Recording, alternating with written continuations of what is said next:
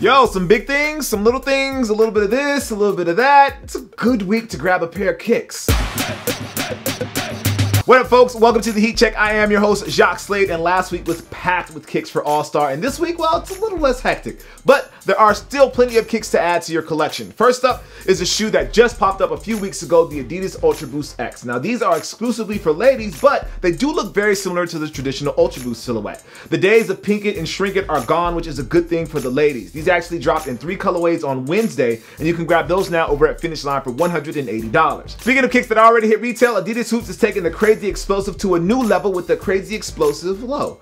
I've hooped in the mid quite a bit, and if these live up to expectations, they are going to be great to play in as well. The boost is clutch and has worked well for this model. Look for those that cost you $120 over at Finish Line.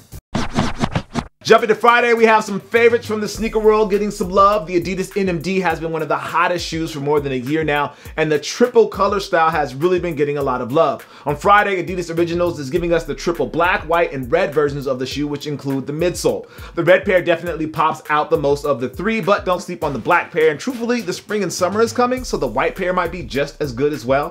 Whichever pair you like, those will cost you $140. As for Nike Sportswear, they're giving us a new look at the Flyknit Racer. This shoe has been getting a ton of love from the brand in the last few months, and this colorway is called No Parking, which I imagine has something to do with running or stopping in this case. You can grab those on Friday as well for $150.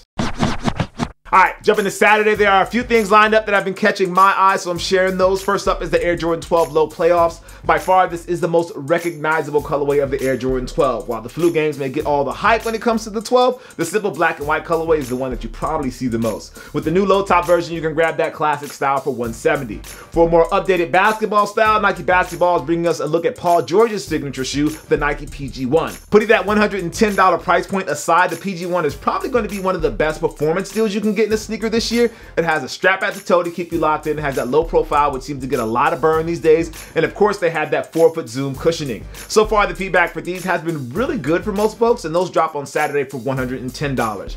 On the Jordan side of things, the Air Jordan 8 Alternate is making a return, and this isn't your normal colorway. Now, the Alternate model plays on the white, black, and red colors the Bulls wore in the 90s and proposes an alternate look to the old design. It's like 1993 all over again, basically. You can look for those to drop for $190 on Saturday as well.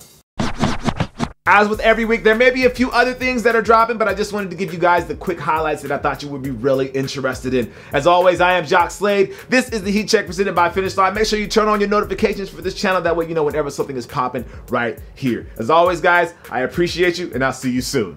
Peace.